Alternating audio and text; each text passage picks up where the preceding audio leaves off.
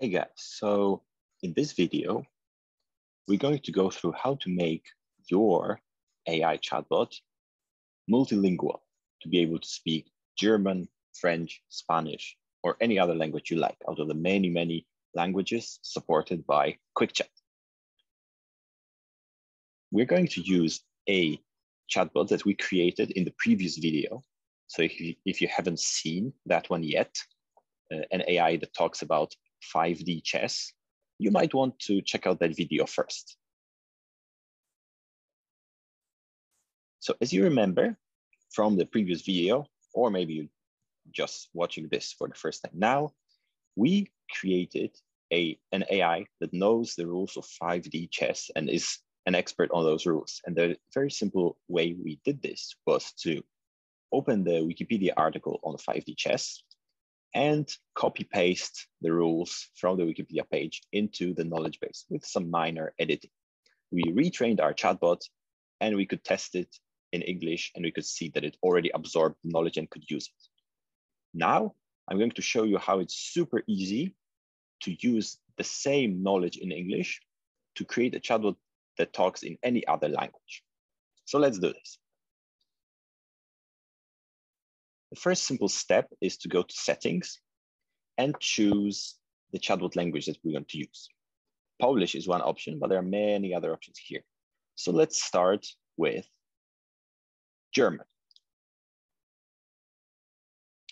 I created a simple question in German, which says, how do bishops move?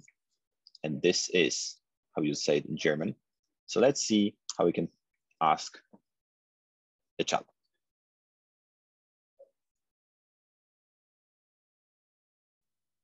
So there it is, our very detailed answer in German.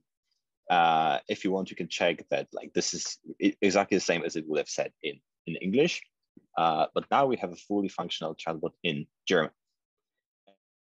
Let's do one more test. We're going to ask a question in French. And the question is something like, how does the game conclude? Or how does the game end? And the response we get here is a description in French of how the checkmate works with the different timelines and so on in the 5D chess. Let's do our final test in Spanish. We're going to be asking a question about the newly introduced pieces in 5D chess compared to traditional chess. Let's see what happens if we forgotten to change the language here and ask this question in Spanish.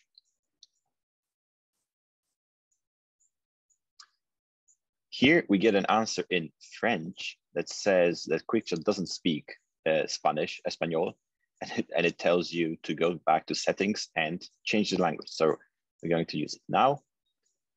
Let's change to Spanish. Let's clear this conversation just for clarity and try asking the question again.